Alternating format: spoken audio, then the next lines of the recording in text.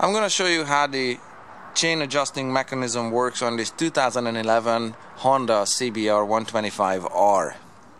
It's going to be a handheld shot, so bear with me, wait for the camera to focus, and between sections of good shots it's going to be a little blurry. The chain needs to be adjusted so the chain sag doesn't exceed, say, 35 millimeters.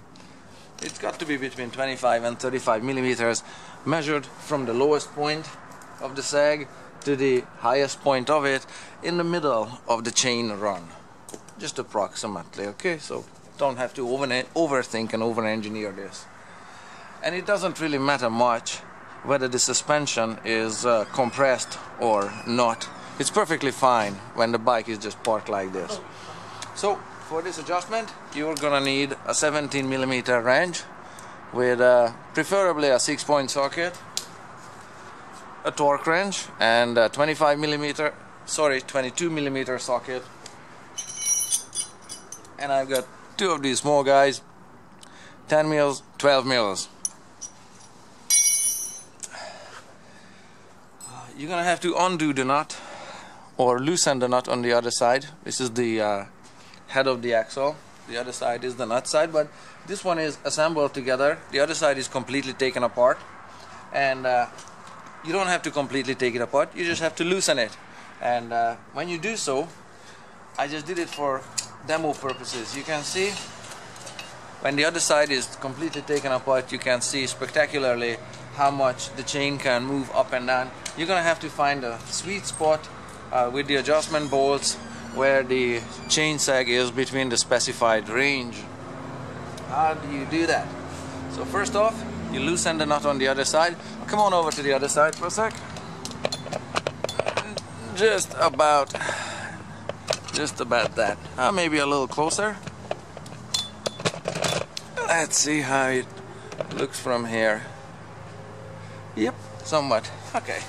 So there was this biggie washer here on this side, and this nut that was removed, and I got this part of the adjustment mechanism out, so it's easy to see what's happening. You have this part of the swing arm. Let's see, something like that would be a tolerable shot on it, and this closes off the end of the swing arm here. And basically, I'm gonna take the camera off now.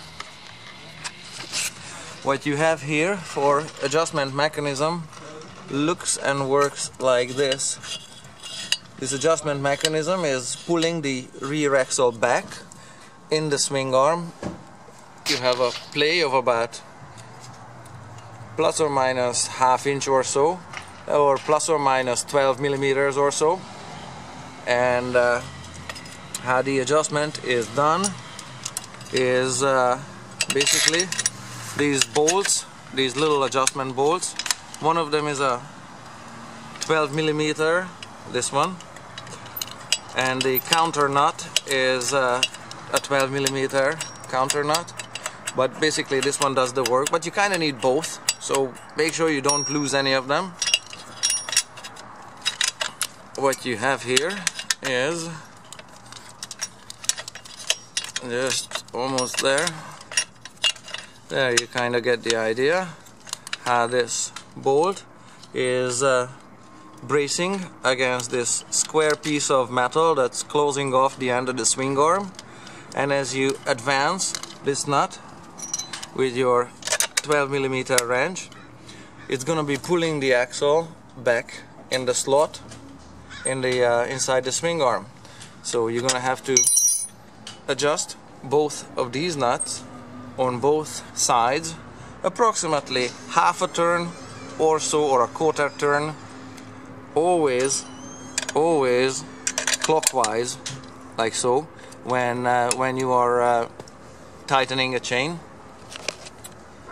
And because when I rotate it, you can see that the axle is moving towards the end of the swing arm. Watch it.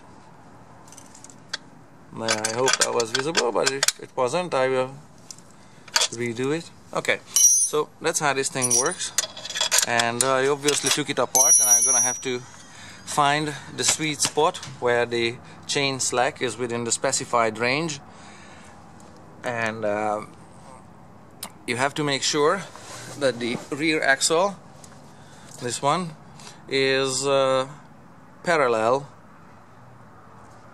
or identical on both sides, and for that you have these little lines here that you can see and are exposed when the washer is on and the nut is on. You can still see some of those adjustment lines exposed, so you have to make sure that the same number of lines are exposed to the same degree on left side and right side to make sure that your rear wheel is parallel with the front wheel, and that your rear sprocket is perfectly in alignment with the front sprocket. And so that alignment is done by watching these reference lines on the left and right sides of the swing arm. So that's basically how the adjustment mechanism looks like on a 2011 Honda CBR 125R.